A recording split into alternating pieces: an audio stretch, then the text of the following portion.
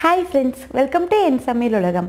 இன்னைக்கு நம்ம வீடியோல இந்த மாதிரி தீந்து போன செல்லோ டேப்பை தூக்கி வீசாம இது எப்படி ஒரு யூஸ்ஃபுல்லான பொருளா மாத்தலாம்ங்கறதாங்க பார்க்க போறோம். வீடியோக்குள்ள போறதுக்கு முன்னாடி நம்ம சேனலை சப்ஸ்கிரைப் பண்ணாதீங்க. ப்ளீஸ் சப்ஸ்கிரைப் பண்ணிக்கங்க. பக்கத்துல பெல் ஐகானை கிளிக் பண்ணிக்கங்க.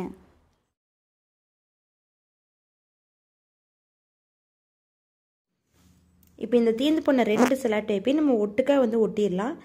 அதே செல்லோ டேப் யூஸ் பண்ணி ஒரு 4 சைடு இந்த மாதிரி நல்லா டைட்டா பிடிச்சு ஒட்டணும்னா நமக்கு நகராம இருக்குங்க. அதுக்கப்புறம் இந்த கயிறு நம்ம சுத்த போறோம். இது பாத்தீங்கன்னா இந்த சூடி கயிறுன்னு சொல்லுவாங்க. ஃபெவிபாண்ட் யூஸ் பண்ணி ஃபர்ஸ்ட் ஸ்டார்டிங் மட்டும் ஒட்டிட்டு அதுக்கப்புறம் நல்லா டைட்டா சுத்திட்டே வந்துறலாங்க.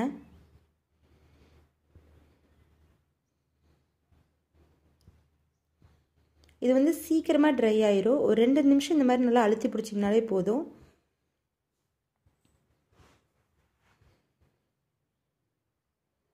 இப்போ இதுக்கு அப்புறமா நல்லா டைட்டா நல்லா நெருக்கமா சுத்தணும். அந்த ரெண்டு கயிறுக்கு நடுவுல கேப் இல்லாம நல்லா டைட்டா சுத்திட்டு வந்துறலாங்க.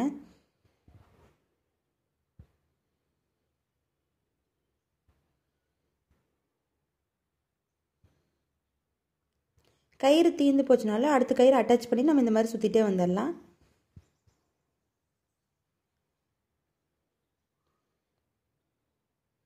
லாஸ்ட் வரைக்கும் இந்த மாதிரி கேப் இல்லாம சுத்திட்டு லாஸ்ட் கயிறு மட்டும் இந்த மாதிரி ஃபெவிபாண்ட் போட்டு ஒட்டிரலாங்க.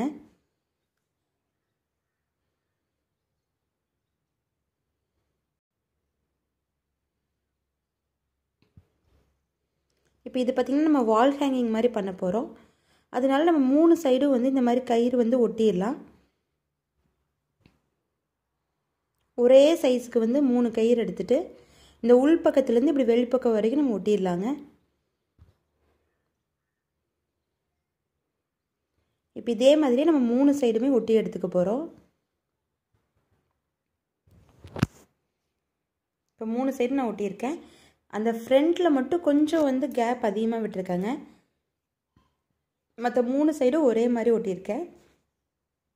இப்போ அது கீழே இந்த மாதிரி குருவி நம்ம கீழே தொங்க விட போறோம். இது பாத்தீங்கன்னா 2 குருவி 5 ரூபாய் அந்த இதுதாங்க வரும். இப்போ இதுல த்ரெட் கோர்க்கிறதுக்காக இது பிளாஸ்டிக் தான். ஸோ இது ஊசியில நூல் கோர்த்துட்டு அந்த ஊசியை அப்படி குத்தி மேல் பக்கமா இழுக்கிறேன். அப்போ அந்த த்ரெட் அந்த கோல்டு கலர் த்ரெட் நமக்கு உள்ள கோர்த்து வந்துடும். கீழே இந்த மாதிரி ஒரு 2 முடிச்சு போட்டோம் அப்படின்னா அந்த குருவி நல்லா தொங்க விடுறதுக்கு ஈஸியாக இருக்குங்க கட்டி. இப்போ இதே மாதிரி நம்ம 3 இது ரெடி பண்ணி எடுத்துருக்கோம். நம்ம எந்த இடமெல்லாம் அந்த கயிறு ரெடி பண்ணியிருக்கோமோ அதே இடத்துல ஸ்ட்ரைட்டாக நம்ம கீழே தொங்க விடுற மாதிரி ஒட்டிடலாம். இது வெயிட் இருக்காதுங்க பிளாஸ்டிக்குங்கிறதுனால. அதனால் முடிச்செல்லாம் போட வேண்டியதில்லை. சும்மா இந்த மாதிரி ஒட்டி விட்டோம்னாலே போதும். இப்போ 3 சைடுமே இந்த குருவி ஒட்டி விட்டுருக்கோம். ஒரு சைஸ் ஒன்று பெருசு ஒன்று சின்னது அந்த மாதிரி ஒட்டினோம்னா பார்க்க அழகாக இருக்குங்க. ஒரே சைஸாக இல்லாமல்.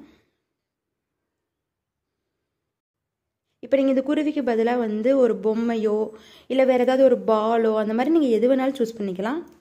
என்கிட்ட இது இருந்ததுனால நான் இந்த குருவி யூஸ் பண்ணுறேன். இப்போ சென்டரில் இதே மாதிரி க்ளூ போட்டுட்டு அதே கயிறை இந்த மாதிரி சும்மா ஒரு நார்மலாக இந்த மாதிரி ஒரு ரோல் பண்ணி உள்ளே வச்சிடலாங்க. இல்லை இதுக்கு பதிலாக தேங்காய் நார் அது இருந்தாலும் உள்ளே வைக்கலாம். இதுக்கு மேலே அந்த ஃப்ரண்ட்டில் கொஞ்சம் கேப் விட்டுருந்தோம் இல்லைங்களா, அதுக்கு பார்த்த மாதிரி 2 குருவி உள்ளே வச்சிட்றேன். இதையும் நல்லா ஃபெவிபாண்ட் போட்டு ஒட்டி விட்டுருலாங்க.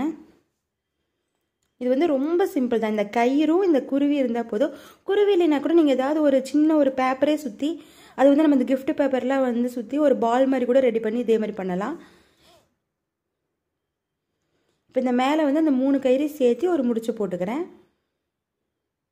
அவ்வளோதாங்க. நம்ம தீந்து போன செல்லோ டேப்பை வச்சு ரொம்ப ஈஸியான ஒரு அழகான பொருள் நம்ம ரெடி பண்ணியிருக்கோம். இது உங்களுக்கு எந்த இடத்துல வேணாலும் நீங்கள் இந்த மாதிரி மாட்டி விட்டுக்கலாங்க. இது ரொம்ப அழகாக இருக்கும். இது எல்லாமே பார்த்தீங்கன்னா வேஸ்ட் பொருள் தான். நீங்கள் குருவிக்கு பதிலாக நீங்கள் உங்களோட சாய்ஸ் நீங்கள் எது வேணாலும் யூஸ் பண்ணி நீங்கள் டெக்கரேட் பண்ணிக்கலாங்க. இந்த வீடியோ உங்களுக்கு பிடிச்சிருந்துச்சுன்னா லைக், ஷேர் அண்ட் கமெண்ட் பண்ணுங்கள். மறக்காமல் நம்ம சேனலுக்கு சப்போர்ட் பண்ணுங்கள். Thank you friends.